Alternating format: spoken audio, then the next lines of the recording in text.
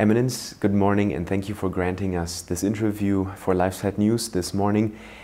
On October 31st, we're going to commemorate 500 years of the Reformation. What is your first summary of these 500 years? We don't only celebrate 500 years of the beginning of the Reformation, but also 50 years of ecumenical dialogue between Lutherans and Catholics. And in this time, it was possible to discover what we have in common. This is the first instance.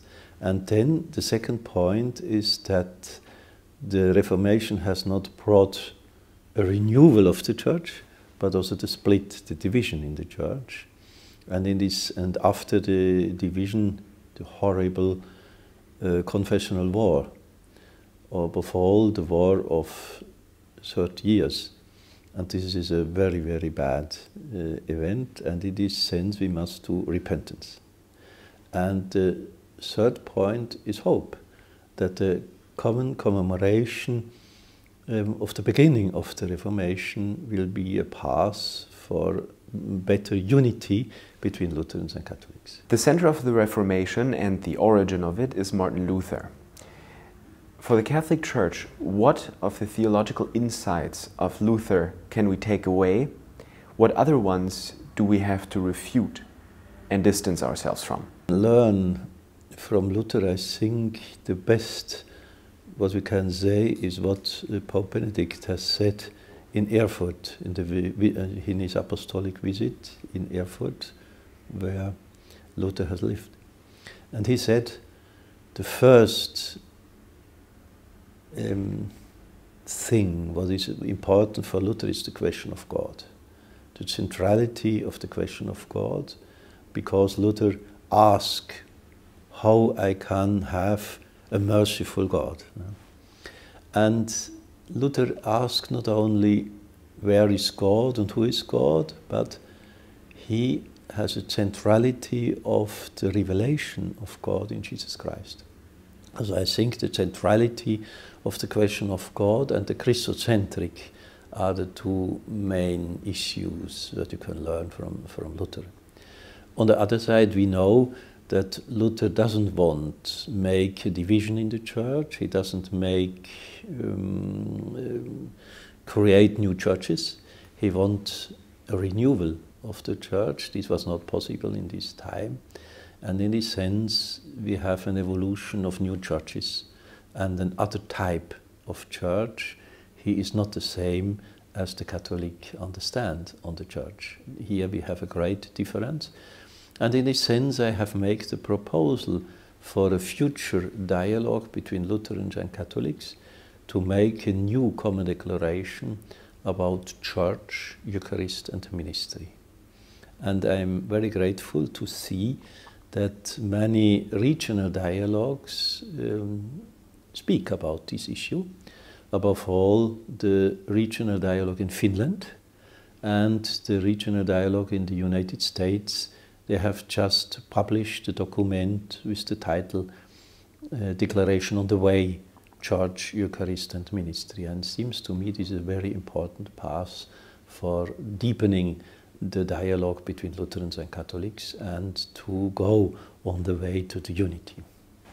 Benedict XVI has always talked about a common witness of Catholics and Protestants in secular society.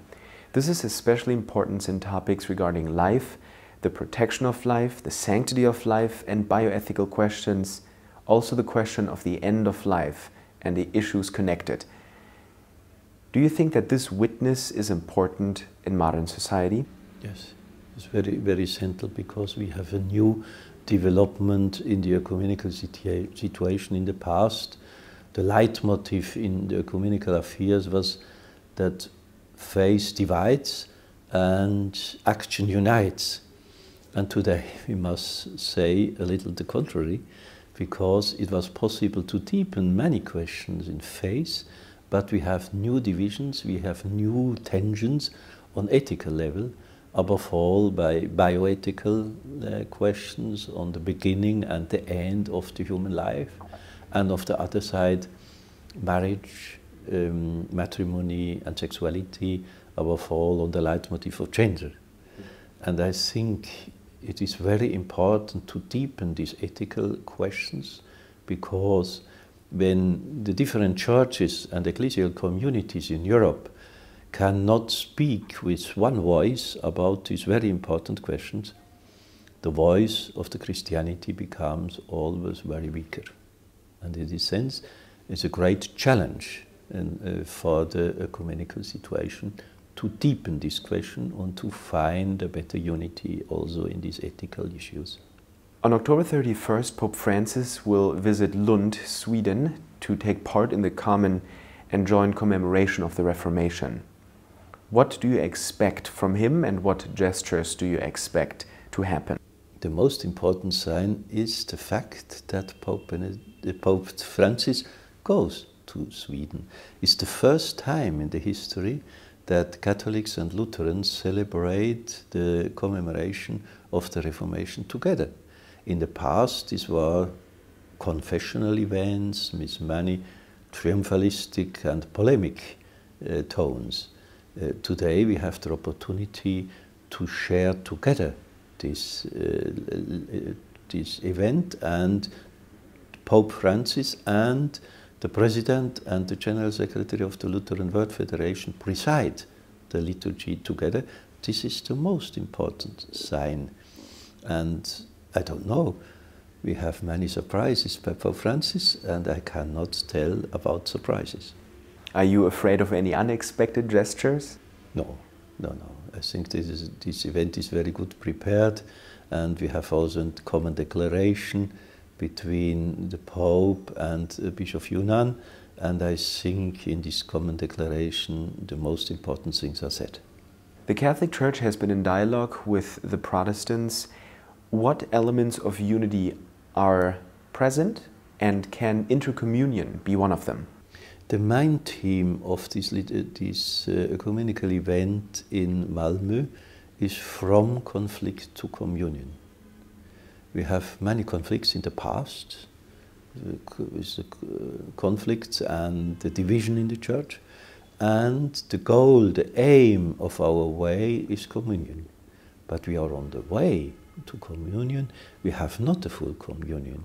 And we cannot expect from this ecumenical event in Lund to have the goal of the ecumenical situation. And you know, intercommunion is for us Catholic the aim, the goal of the way, and not a part of the way. And in this sense, intercommunion cannot be part of this ecumenical event in Lund.